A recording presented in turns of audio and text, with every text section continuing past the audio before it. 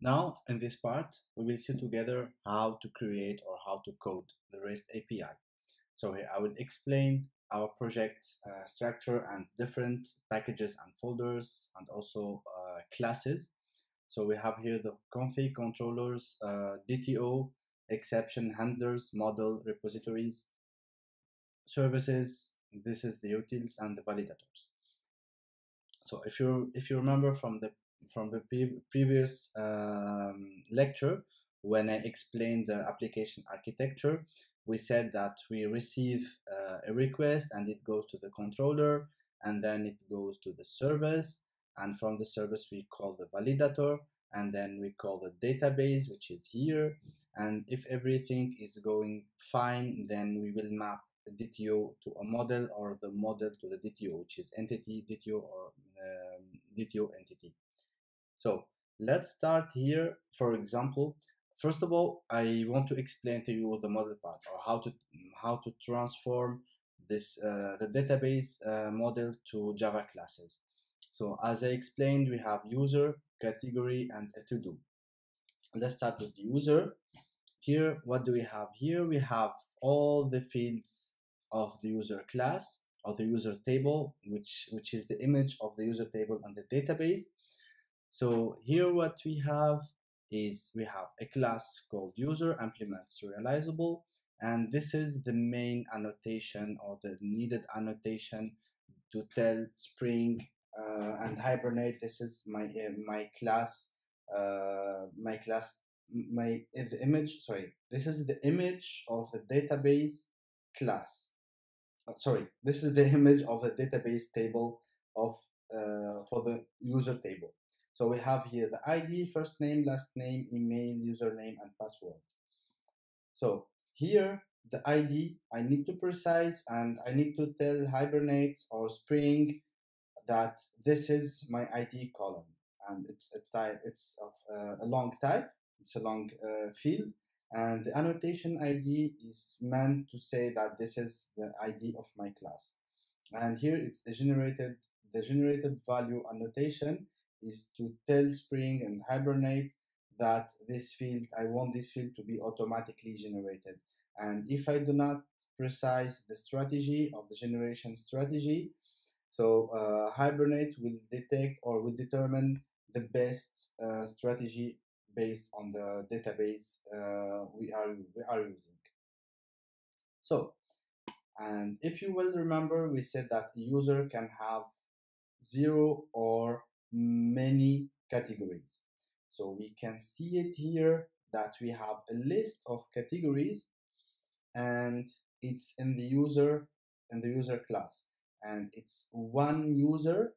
This annotation one to many means one user to many categories, and it's mapped by user, and user is the name of the property or the name of the field inside the category class. Now I will go to the category, and I have here, as I told you, this entity annotation, and I will explain just next those three annotations. We have this entity annotation, we have the ID, also mapped with ID and generated value. So when we want to create a new category, for example, I do not need to calculate or to precise the ID of the category. It's going to be automatically generated. So we have a name and description for the category, and then here we have the user. So if you will remember the relation between the user and the category, we said that the user can have 0 or multiple categories. And here in the user class, we have category, and it's mapped by user. So user is the name of this field or of this variable in the category class. So here the annotation, it's many categories to one user. So I resume once again, user can have multiple categories. And the annotation, join column, the join column is inside the category table. I want the user to be mapped using a column named user ID. So I can just precise that ID or user or anything, but personally, I prefer that to put it explicitly you as user ID. And we said also that the one category is composed of a to-do list or of a to-dos. And here it's the same. One category can have many to-dos. So, and it's mapped by category. And as I said, category is the name. Sorry, category is the name of the variable or of the category type here. And here I will explain this fetch type. So the fetch type by default, as you can see here, by default is fetch type.lazy. So what does mean fetch type.lazy? The lazy fetch type, that means when I query the category, I will not get automatically all the linked to-dos. So here, when I precise that I need a fetch type eager, that means when I, for example, when I send a request or when I type a query, select star from category, it's gonna return the list of category, all the categories, and for each category, it's gonna send me the list of the to-dos. So this is our model, or the database tables. Now I will explain to you those three annotations which are a part of the Lombok. The Lombok will automatically generate the getters, the setters, and so on and so forth. So when I use the data annotation, that means it will automatically generate getters and setters. Here to generate all args constructor and no args constructor. So this is those are the models. Now I will explain to you the DTOs. The DTO is the abbreviation of data transfer object. And I will start from the user. Here we have the annotation data to generate the getters and setters. We have all args constructors and no args constructors. And we have a builder, which is the design pattern builder, which allow us to build an object, and I will explain it just later. And as you can see here, the user DTO is the same image, or contains the same attributes as the model. So for example, why we use DTOs, for example, when I want to expose my API to another third party, and I only, for the user, for example, I only need to expose first name, last name, and email. So if I will expose the model, I will expose all the fields. But if I want to expose only specific fields, I need to map it with a DTO. I need to create a DTO, a data transfer object, and then use the mapping from entity to DTO and so on, and vice versa, to return only the fields I want to send back. So here we have also the list of category, and I have this annotation which is called JSON ignore. So this annotation will, when I get the information, we will ignore this list. So when I get user or when I fetch user, so I will not return the categories with. Here in each DTO, and it's, yeah, I will continue here, and it's gonna be the same for category DTO. It's gonna be ID, name, description, and user, and the list of to-do lists, and the same for the to-dos. But we don't have, sorry, this is the model to-do DTO, and here we don't have any mappings like we have here. We don't use the GPA annotations. So let's go back here.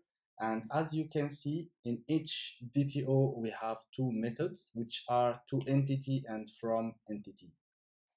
I will explain those two methods. So the first one, to entity, we provide as a parameter a user DTO, and we will map from user DTO to a user entity, to the entity, from the DTO to the model. And it's a simple set and get. It's not that complicated. And here, for example, for the user, I will map everything. If I have a category, if I have the categories, I will also map them. So I will just stream and map, and here I will call the to entity from the category DTO and then collect the list. Else I will return null. So here this is the method to entity, and we have the other method which is from entity. And the from entity method, just one moment, I will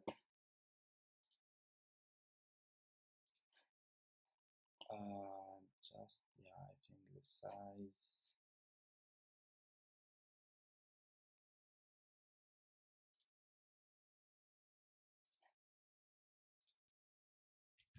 So like this, I think it's, yeah, I will make it even bigger. Let's say 15 is okay. Yeah, okay. So here, for example, the from entity, here, this is the usage of the builder, of this annotation builder, this one.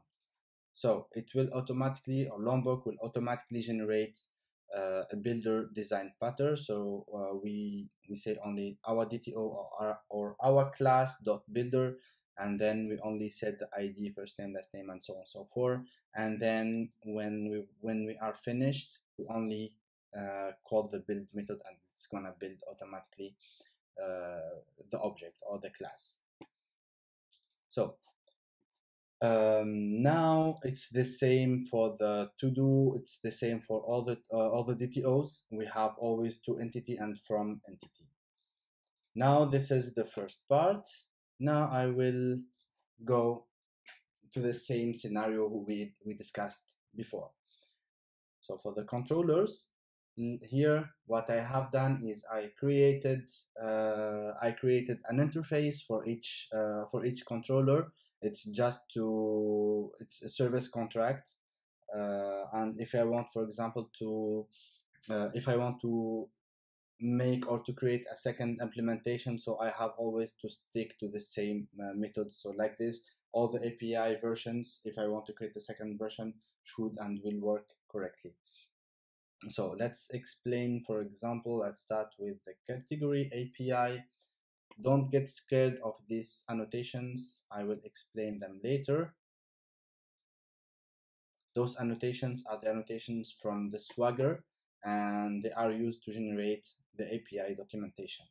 So here we have a response on entity, which is create category, and create, we have create, update, get all categories, get all to-dos by categories ID, get to do by category for today. It's when we want to get the my day categories.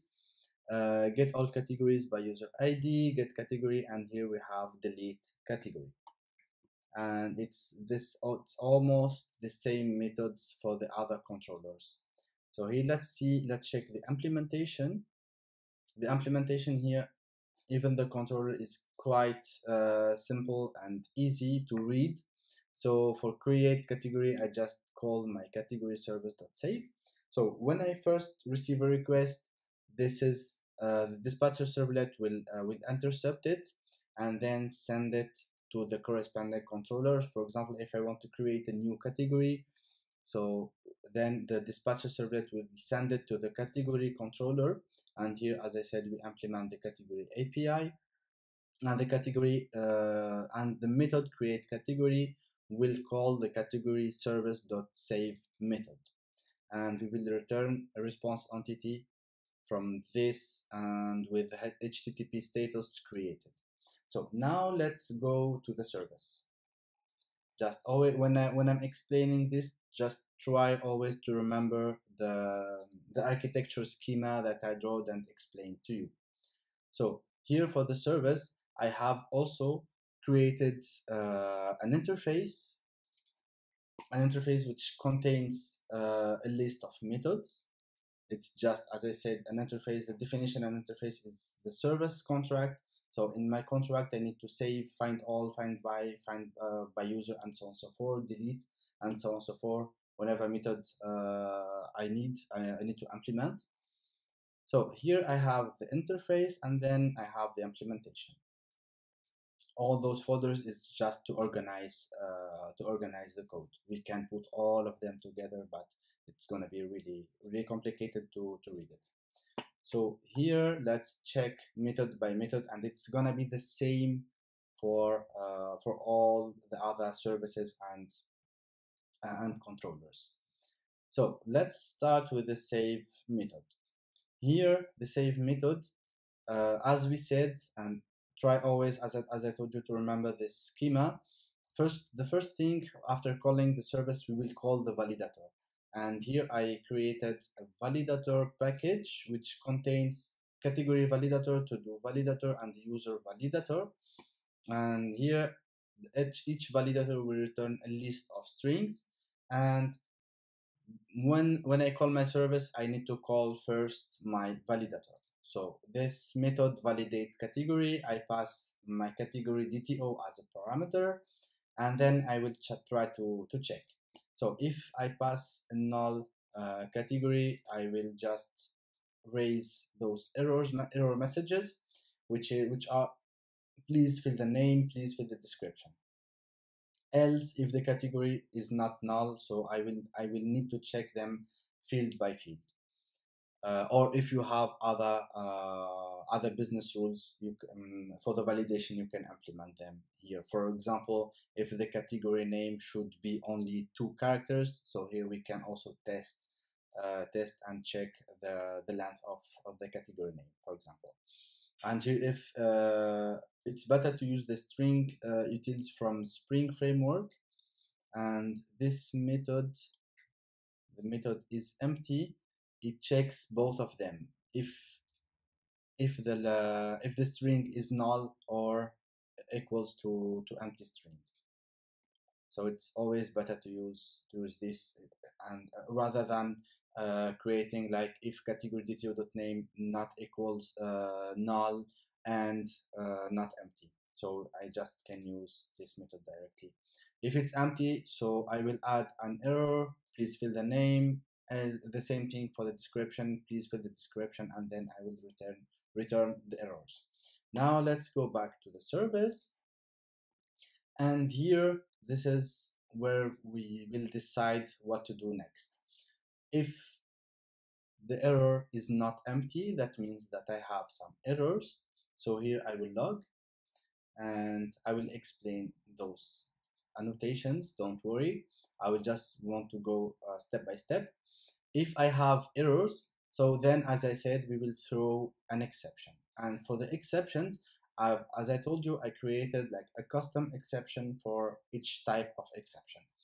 Here, I will just show you really fast. We have entity not found exception and invalid entity exception. So if when I validate my category, for example, and it's not valid, so I will raise an invalid entity exception with this specific message. Category is not valid, and the error code is category is not valid. And let's see the error codes here, and I will explain it really fast. Here we have user not found, category not found. What I have done is I start from 1000 for all the not found exceptions or error codes, and from 2000 for any kind of not valid error codes. And for example, if you have another error code, you can start from 3000 and so on and so forth. It's up, honestly, it's up to you to decide what to do. And this is an enum. It's a sample enum. So here, let's go back, and I will, at the end, I will explain all the exceptions and so on and so forth. I just want to continue with the scenario. Here, if I have errors, I will raise this exception, and this exception is gonna be automatically handled or intercepted by the handler. For this handler, I have this handler which is annotated with the REST controller advice. Actually, we have controller advice and REST controller advice. The REST controller advice, that means the return type is gonna be automatically JSON type. So for the exception handler, all we need to do is to extend the response entity exception handler. And now we have like several or different methods we can call handle exception, and for each method we tell what kind of exception we need to intercept. So here for this one, I throw the invalid entity exception, and it's going to be intercepted here. This is the invalid entity exception. So every time I raise the invalid entity exception, it's going to be intercepted automatically by Spring here in this class. And we receive as parameter the exception. So it's going to be this exception with this specific message, with this error code and errors. So, and we have a web request. This is something I will talk about later. First of all, I will log the error using the SLF4G from the Lombok annotation, from the Lombok API, sorry. Here I just fetch the HTTP status from the exception, and I know if it's invalid, so I define it as a bad request. And then I try to create my error DTO, which is this one. And the error DTO, I have the getters, setters, all args, instructor, and the builder. And here I have this API model, which is an annotation from Swagger, as you can see here. And they have the API model properties. So annotation. So like this, when I send back the annotation to the browser or to the client, it's gonna be really and easy to understand. So here I have the code, the error code. I have the HTTP code, and I have the error codes, which are my error codes, the one I defined. Also, we have the message and the list of the errors. Let's go back now here. So all I will do is I will build this error DTO from the exception. So I will exception.get error code, which is the enum, and the HTTP code is going to be the batch request I already defined. The message is the exception.get message, which will be this one. Category is not valid. And the errors is the list of errors if it's about a validation. So this is the interceptor. And now let's go back to the service. If this is now that we are in the second case, if I don't have any exception or my DTO or my entity is valid, what I will do is I will call the mapping, and inside that I will call my repository or my database. So if you remember, we had that after the validation, if everything is fine, I will call Hibernate, and Hibernate will call the database. So this is the database call. It's here, which is category repository.save, and I will pass as a parameter my entity, and which is a mapping from the DTO to the entity. And once all this is done correctly, I will map it again to the DTO. So I will call the from entity, and here I will call to the entity, because when persisting, I need an entity, and when I want to return the response, I need my DTO. So this is one scenario of how it works. Now, to tell Spring that this is a service and it needs to be automatically injected, and the bean lifecycle should be handled by Spring, I need the annotation service here, because it's a service. We can use the annotation service or component, it's the same, but service is just for better reading, because here it's my service, it's the service I want that I am implementing. So here we saw something which is repository, and here the word auto-wired, when I use the annotation auto-wired, that means I want to tell Spring that I need you to automatically inject the implementation, or to inject this bean. So I don't need here to say that this is equal, sorry, new category repository, and so on and so forth. So when I tell Spring this, when I add this annotation, Spring will automatically inject it. So here I will explain to you the repository, which is this part, and this part is really quite easy. And I have my repositories here. Now I will go to the category repository, and all I need to do is create an interface and extend the GPA repository, and I pass as parameter the entity name or the class or my class, because it's my category, it's the entity, and ID is the long is the type of my ID. For example, here in my category, here if the ID, if it was for example, if I choose string as ID, here I need to pass string as parameter here. So by default, GPA repository provides us well, I will just explain something because I think I'm clicking a lot, so like this you do not get lost. So now we are in the category repository. When you type command click for iOS users, or you type command click for Windows users, it will automatically dispatch you to the definition of the class. And here I just click download sources, so I can see even the Java doc and everything. So as I said, the GPA repository provides us with already with predefined methods, which is find all with sort, find by ID, save all, and so on and so forth. We have several methods that we do not need to do anything. For example, if our repository consists only on saving, updating and deleting, and read all the records from the database, we do not need any method here. Here we add only the custom methods.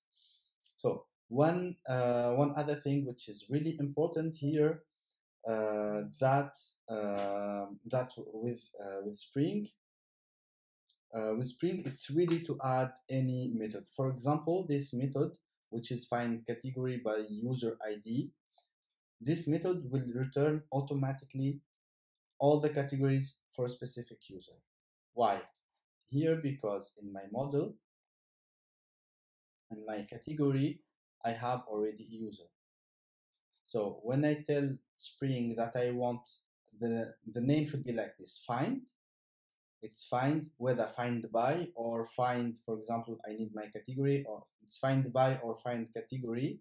It should be always like this, by, and then the field ID. For example, if I want to fetch category by name, all the categories by name, all I need to do is do something like this. It's gonna be a list of category.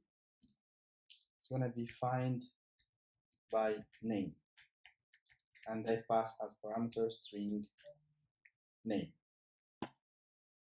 Here, string name and find category by name. So automatically Spring will create and prepare the needed query for this. So it's gonna be and here, for example, I can add ignore case, or for example, if I wanted case sensitive or not sensitive, and so on and so forth. So so it's up to you to decide whatever you want. And this is the community version, so I don't have the autocomplete. And with the ultimate version, it provides also the autocomplete. For example, if I type only find by and then I press Control space, it's gonna list me all the fields and all the methods that I can use to filter with. So this is the repository. For example, when I need to create a method with like a custom or specific query. For example, here I need to find a category by to do ID. For example, I pass the to-do ID, and then I need to return my category or the ID or any kind of return type. So here all we need to do is to add a query, the annotation query, and specify the query. It's GPQL query. It's Java persistence query language. If you are not familiar with GPQL and you are more familiar with SQL queries, here you can add this attribute, which is native query true. And when you add this one, you can type a native SQL query, and it's going to be automatically translated to the DBMS language. Sorry. Yeah. So here, as I said, we use the annotation query, and we pass as parameter the query we need to execute. Here, for example, you see here that I also added the param annotation. Here, for example, I say only its ID, but here I pass parameter as like to-do ID. I need to add here so Hibernate will understand it better. I need to add that the name is to-do ID. It's long. So here Hibernate will map this ID with this to-do ID name, with this parameter value or name. So that's why here I added it. So like this, at least you get as many examples or as many use cases as possible. So what's next? Now this is the repository part. Let's go back to our service. And we were discussing about the category service as an example. Yeah. So for a service, we need always to add this annotation, the service annotation. If you don't want a logo, just don't add this annotation. Here, for example, the different methods here are find save. The save, actually, the method save will do both. We'll do the update, because here, as I showed you, we have sorry, it's in the controller, category controller. In the category controller, we have a create and update method. So here it's possible only to add the create method, but it's not a problem if we add create or update category. It can be easier to understand by third parties, for example. Here, to the save method, Hibernate will automatically create or update the entity. So if we pass a null ID, Hibernate will understand that this is a creation, that he needs to create a new record in the database. If the ID is not null, so he will fetch the record on the database and update it and run the SQL query. So this is about the services. Now I will explain to you these exceptions. The entity not found and the invalid entity exception. It's almost the same. I will start with the invalid entity exception. Actually, to create a custom exception, it's a simple Java class and extends whether runtime or exception. And it's better to use the runtime exceptions. So when we throw an exception, we do not need obligatory to implement or to catch this exception in the controller, for example. And Spring also always use runtime exception. So like this, if an exception is thrown, the user doesn't need to intercept or to catch the exception when he calls the method. So to create a custom exception, you can pass or you can add as parameters or as fields as you want. And all you need to do is to create some constructors. The first one is one constructor if I only want to throw an error message. Just I want to precise or specify an error message. So I will call the super. Super, that means I will call the parent class, which is runtime exception, with the message parameter. I have also here um, another constructor with the message and throwable. Throwable is the exception, and also it's a super using those two parameters. And I can add the error codes, and here I call the message and the codes, and here I assign the error codes so I can use them as I explained in the handler later, and so on and so forth. You can add as constructors as you want. So this is the invalid entity exception. And here we have the entity not found exception. It's almost the same, and I have the error codes if I need, and a bunch of constructors. So what's next? So we went through all those parts. Yeah, here this one I will explain it in the next lectures. So that's all. Yeah, one comment regarding this.